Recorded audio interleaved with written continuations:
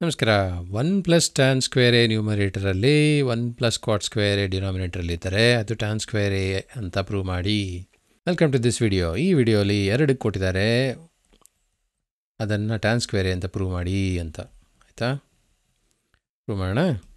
First one ತೊಗೊಳ್ಳೋಣ. So 1 plus tan square A numerator, denominator 1 plus cot square A.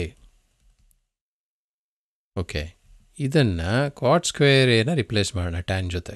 ಏನಾದ ಅರ್ಥ?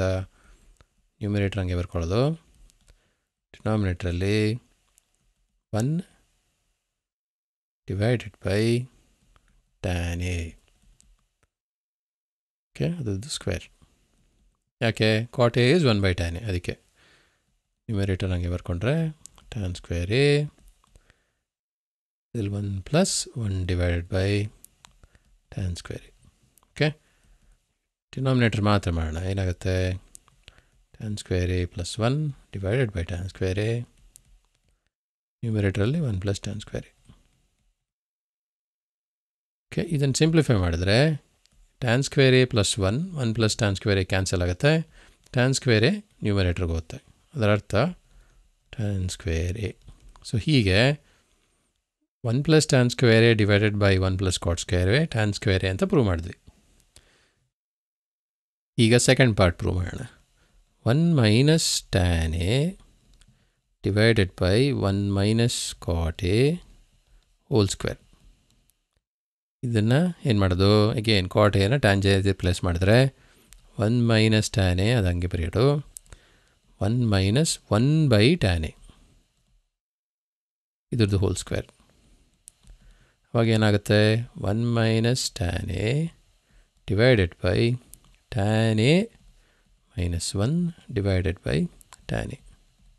ಇದು ಡಿನಾಮಿನೇಟರು, ಅದು ನ್ಯೂಮರೇಟರು, ಇದರದ್ದು whole square.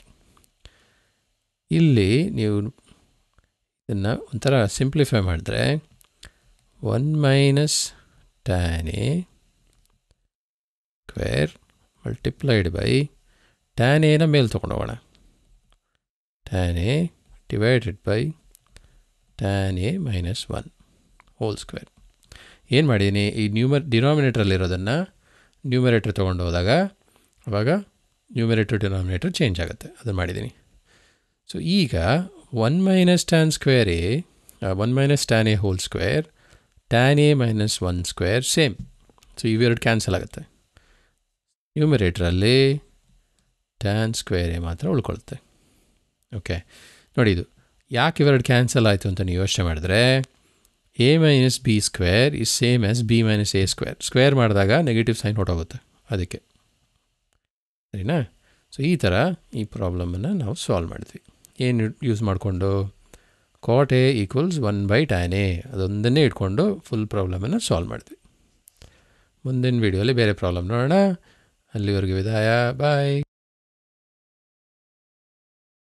Thanks for watching. If you like this video, please consider subscribing and hitting the bell icon. You will get further notifications when we publish a new video.